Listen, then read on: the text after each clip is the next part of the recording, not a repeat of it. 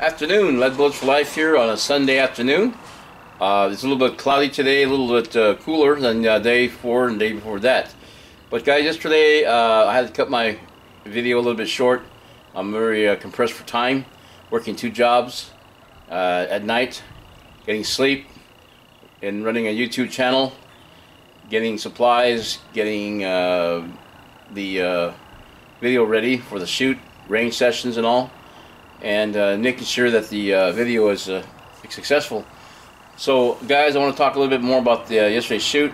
I found out that this little nozzle on the flask actually measures out to 19.1 grains of Hudson's 777, and I was looking at possibly 20 grains, you know, for the primary charge, and then the 22 grain for the second charge, which is my standard, and that's pretty much maxed for the Alberti revolver. 30 grains according to the manual for black powder, minimum of 22 for the black powder. So with black powder versus black powder substitutes, you have to compensate a little bit by reducing the load from 30 to maybe 22 at the most, which put it to where it would be at 30 grains. So at 30 grains, charge will probably make it over 1,000 feet per second. So 22 grains of 777 did the same thing, Now guys, the reason why I use 2FG is, number one, it's more efficient for the 44 caliber, especially with a longer barrel, and plus I'm using rain scrap cast balls, not soft lead, so the tighter fit in the cylinder is going to give it a little bit more tension, and it's going to hold the pressure on that rifle powder a little bit longer to give it optimal velocity and accuracy. And it showed, my experiment showed that it actually did both. So I was getting efficient burn, and I was getting good accuracy.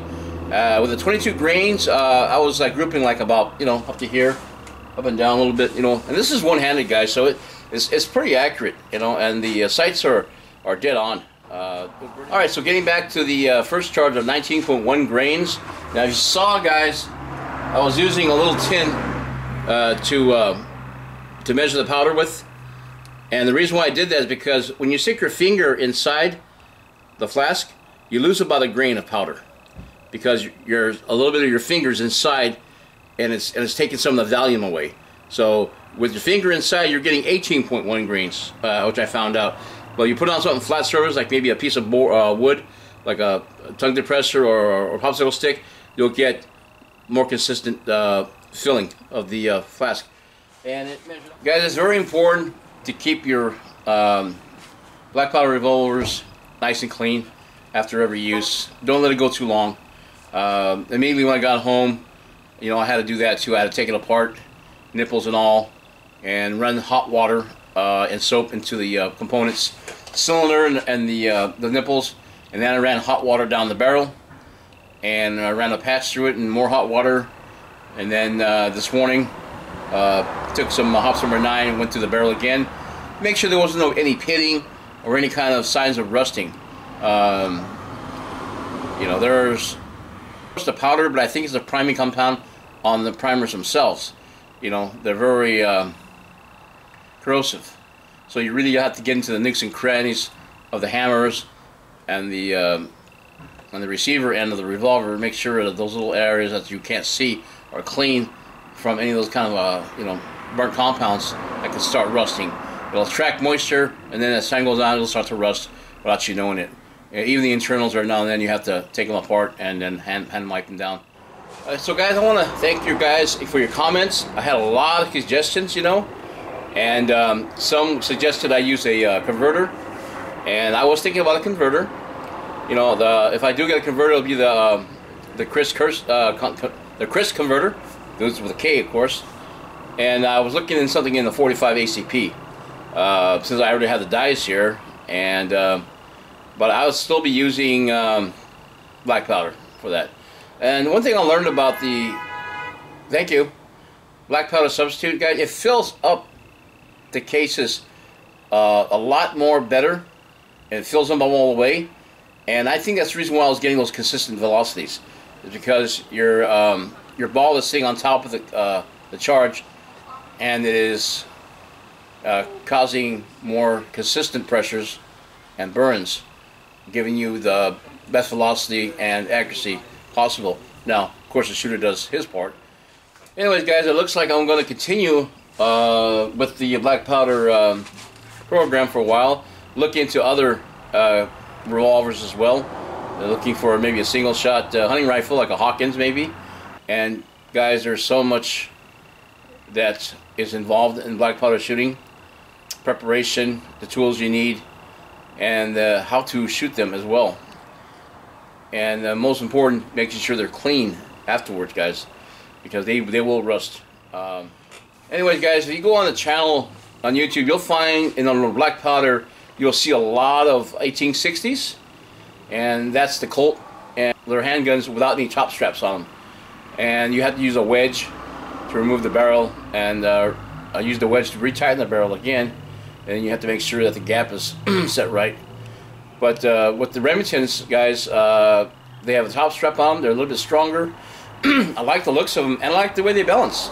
Matter of fact, I believe that if I had a choice, I would take the Remington over the Colt. That's my opinion. Okay, so hopefully I will get my cap maker in a couple of weeks or so, because I don't know if there's a waiting list for it. I have to go online, I have to download the app, and to find out what the progress on it as far as getting the cap makers. But something in Uberti, of course. I swear by their products, guys.